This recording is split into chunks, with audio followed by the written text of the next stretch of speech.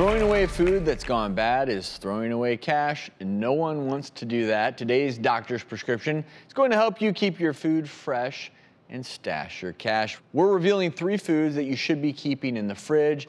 You may not be keeping these 3. We're talking about nuts, number 1. Many of us keep nuts at room temperature, but they should be stored in the fridge. Why? The unsaturated fats in nuts can spoil more quickly, ruining the nut's flavor. You keep them in the fridge.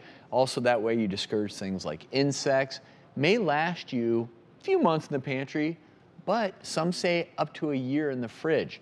Dried fruit can be stored at room temp, we know that, but it'll stay softer and last longer in the fridge. Last but not least, corn on the cob. A lot of people just throw it on the counter, and believe it or not, it'll retain some of the sweetness if you keep it in the fridge longer, and apparently it loses a lot of its sugar content in the first day if it's stored at room temperature.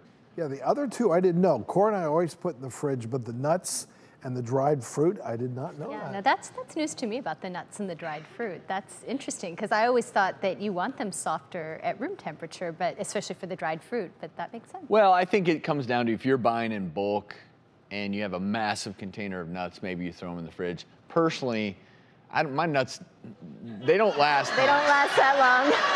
You go through those nuts pretty quickly, huh? What's your favorite snack? I am nuts for nuts. Great snack. Yes. So no vacation for you anytime soon. Docs, good job today. Enjoyed it. Thank you all for being here. If you miss anything on today's show, it is.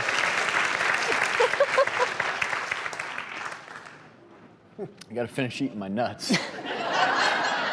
It's always worth a good laugh. If you did miss anything on today's show, please visit us at thedoctorstv.com.